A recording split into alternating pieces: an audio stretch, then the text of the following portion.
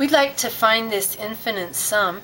Let's write out the first few terms just to get an idea of what's happening. Notice it starts with k equals 2. It started with 1, we'd be dividing by 0.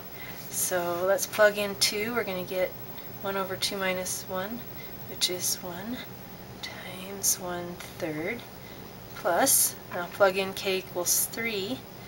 3 minus 1 is 2, and this goes up to a fourth, plus, and we have a 1/3 times a 1/5, etc. Well, I still don't know how to find that sum, but we're going to do a trick.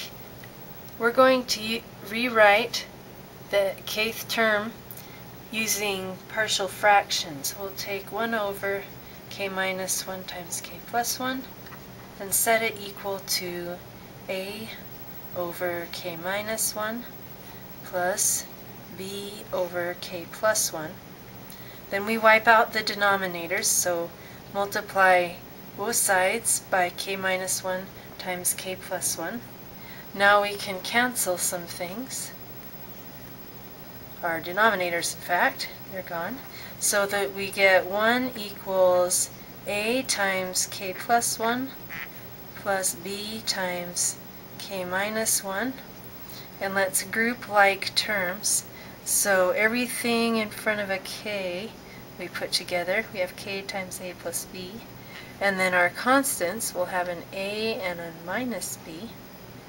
Now we set the left side and right side's coefficients equal to each other. So this left side has an invisible 0k. So we have that a plus b equals 0. And then our constant, we have a 1 equals a minus b. So we have a system of equations. In fact, if we add them together, we get 2a equals 1 and a equals 1/2. A plus b equals 0, so that means b has to be negative 1/2.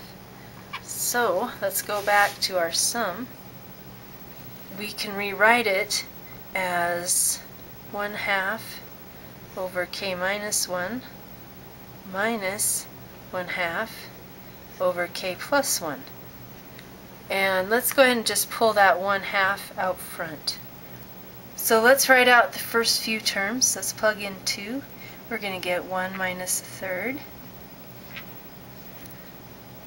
Okay, let's plug in k equals 3. We're going to get 1/2 minus 1/4. Let's plug in k equals 4.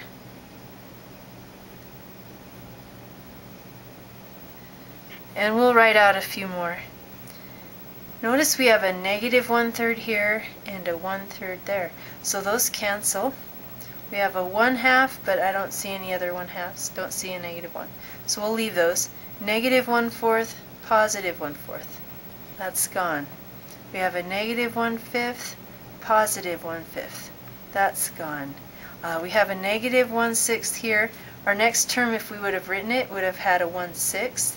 And so that would have been gone. Everything here on will cancel. So our sum is going to be 1/2 times, so I have a 1 plus 1/2. This is 3/2 times 1/2 makes 3/4. This is called a telescoping series.